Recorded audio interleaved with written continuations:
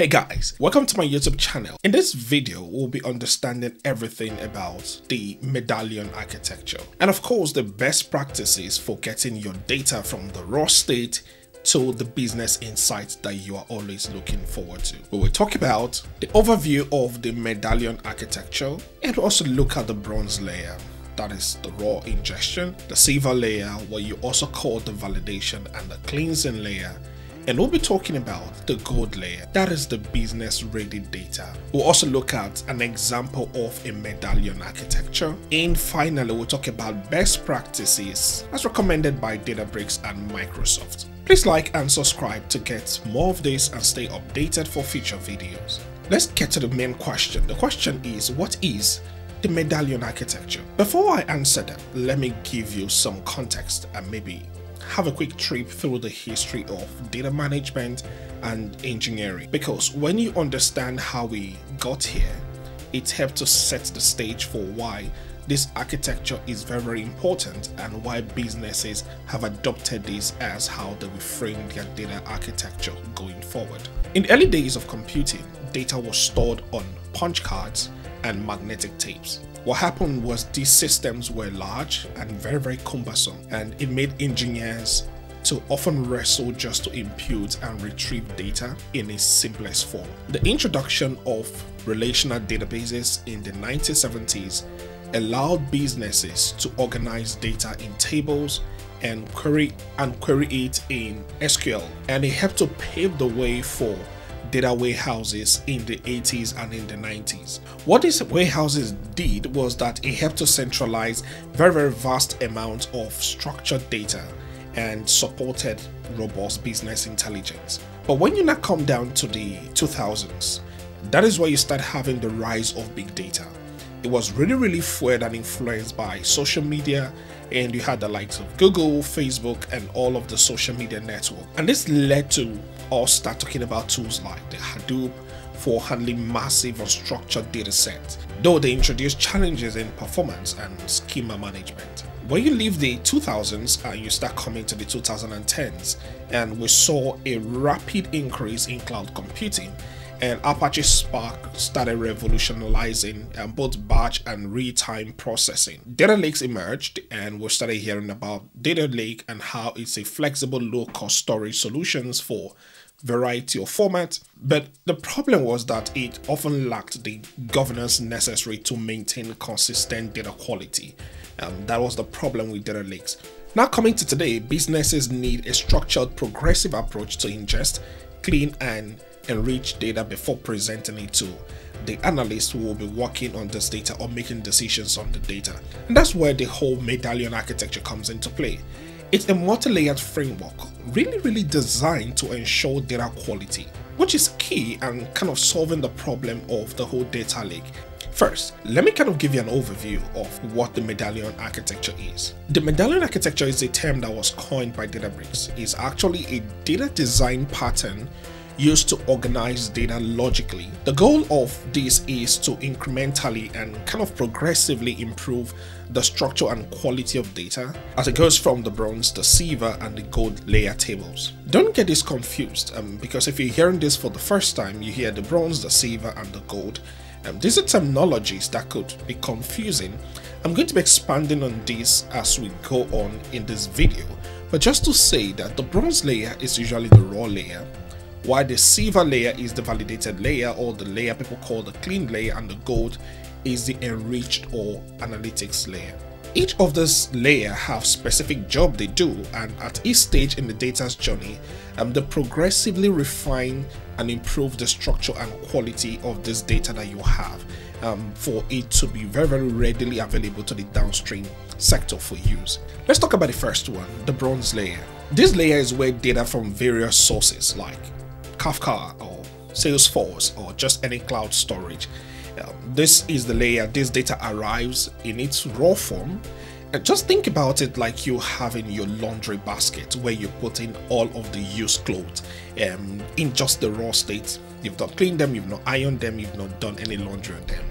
The bronze layer tries to contain that very raw, unvalidated data. Data ingested in the bronze layer typically has these characteristics. First, it contains and maintains the raw state of the data source in its original format, and it's typically appended incrementally and grows over time. One of the intended use is that it's intended for consumption by workloads that enrich data for the Siva tables, not for access by analysts. So this is not where the data analyst or data scientist should come and pick data from. It's just raw. And again, it enables processing and auditing by retaining all historical data. And it can be a combination of streaming and batch transaction from sources, including cloud storage like S3 Bucket, ADLS, and also federated systems like the Lakehouse Federation. In terms of usage, I've kind of mentioned that already to say that this layer is mostly used by the data engineers, data operations, and the audit teams, and not necessarily data scientists or the data analysts. But when you come to the Siva layer, it's quite different from the raw layer. Once data is ingested, it kind of moves to the Siva layer, where you start addressing the data quality issues within your data. And to build the Siva layer, data is read from one or more bronze layers, or even sometimes is even read from other Siva tables, and is now written into the Siva table, the target Siva table that you're working on. So what happens at the Siva layer? The first is, most times from the raw, you have the duplication of data.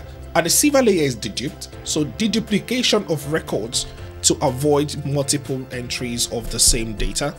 You also have the schema enforcement and typecasting, and this ensures that each of the field is consistent across board. And for different use cases, you could also need to join and merge dataset, such as combining customer details with transaction logs for a comprehensive view if you need to. And you have the data standardization that happens here, and that is where you try to handle your null values or quarantining the erroneous records that you have within your dataset. And in terms of usage on this Siva layer, it's mostly used by the data engineers as well, but this is where data analysts come in, because sometimes they want to use the Siva layer for a more refined data set that still retains detailed information necessary for in-depth analysis by the data analyst. And the data scientists also have use cases here, because they might want to build models and perform advanced analytics, and this is where they can go to the Siva layer and sort of do that from there. And that brings us to the final layer, which is the gold layer. And this is where data is fully refined and prepared for analytics, or the dashboard you're building, or ML models. The gold layer is quite an interesting one, because it's where you will find the data model for reporting and analytics, using dimensional model by establishing different relationships and defining all of the measures. Analysts with access to data in gold should be able to find domain-specific data and answer questions. And because this is the whole goal of the whole data journey, by the way. So because the gold layer models a business domain, what some organizations do is that they try to create multiple gold layers to meet different business needs. For instance, you could have the HR, they want their own business layer, and you have the finance team and the IT team, they just want their own domain within the gold layer. Additional tasks you could also do within the gold layer is that most engineers try to do aggregation for key metrics, and for instance, total sales and average customer spending. It helps with the analyst downstream, either building dashboard or using it for report. Performance and optimization is another thing that is done here, things like partitioning and indexing. It tries to help with quick recovery and query responses. And in terms of usage, this is what I've talked about already.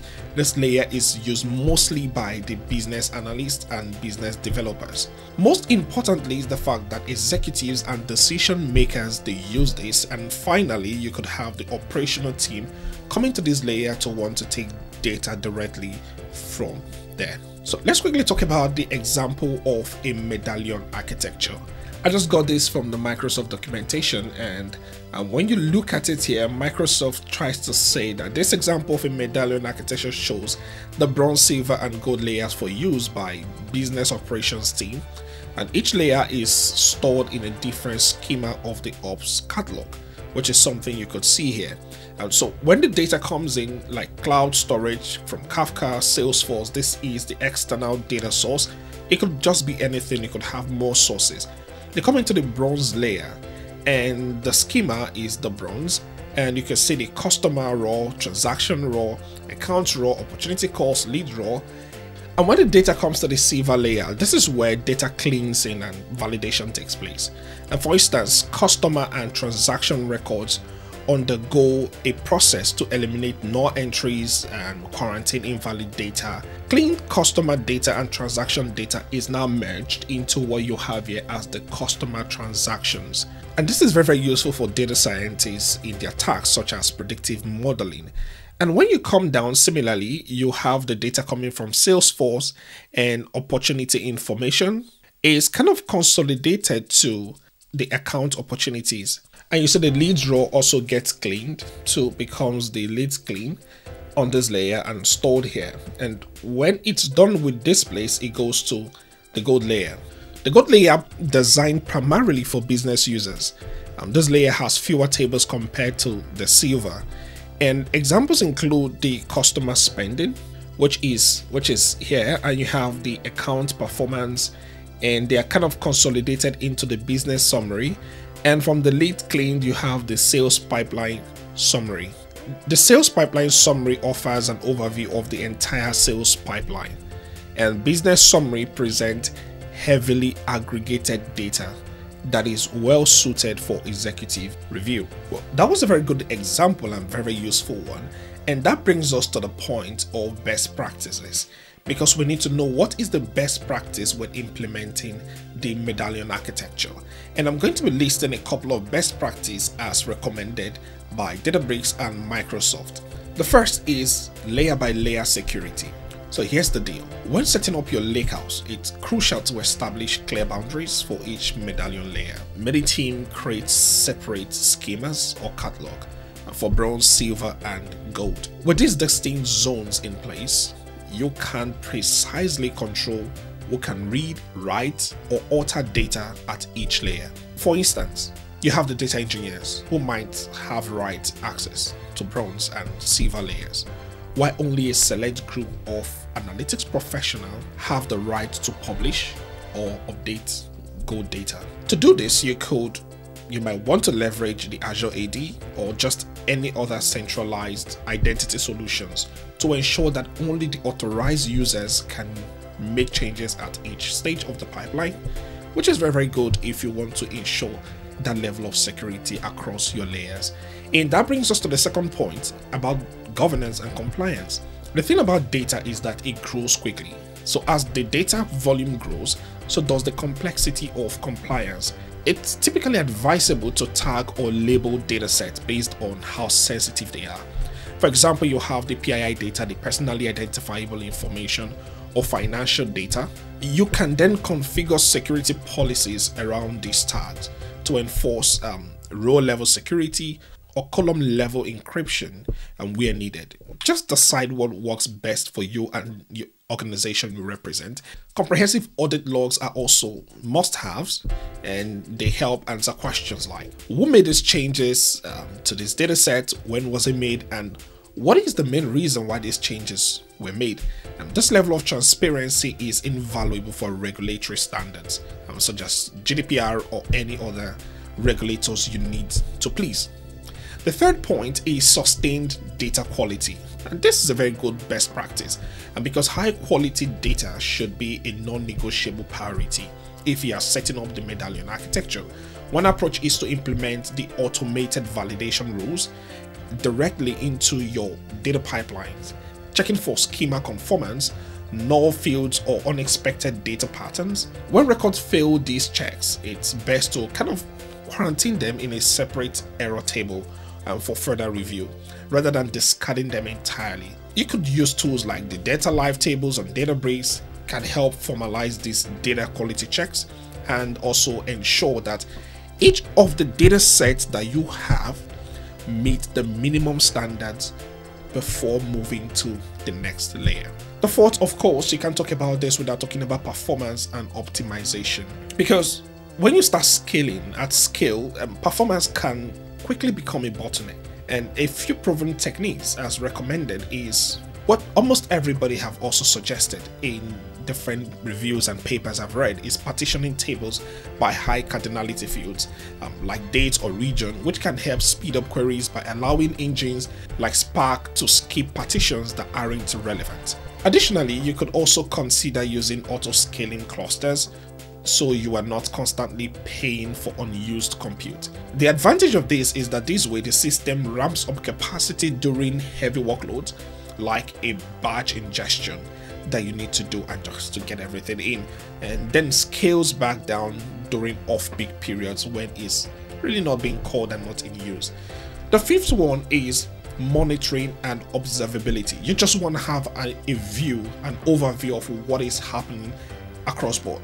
So maintaining a robust Medallion architecture means that you continuously try to track the pipeline to see the health of the pipeline. So it's recommended to set up a dashboard to monitor load times, error rates, throughput, or resource utilization, the CPU memory. You can also integrate alerting tools into any platform your developers use regularly. It could be Slack, it could be Teams, and just to notify your team if any job fails or if data freshness falls behind the expected schedule. And regular log reviews can also help you spot patterns or when things go wrong, the anomalies that could signal very much deeper issues like upstream data source problems or somebody tries to maliciously access your environment. The sixth is what every stakeholder is interested in, is cost management. Finally, we can talk about this cost.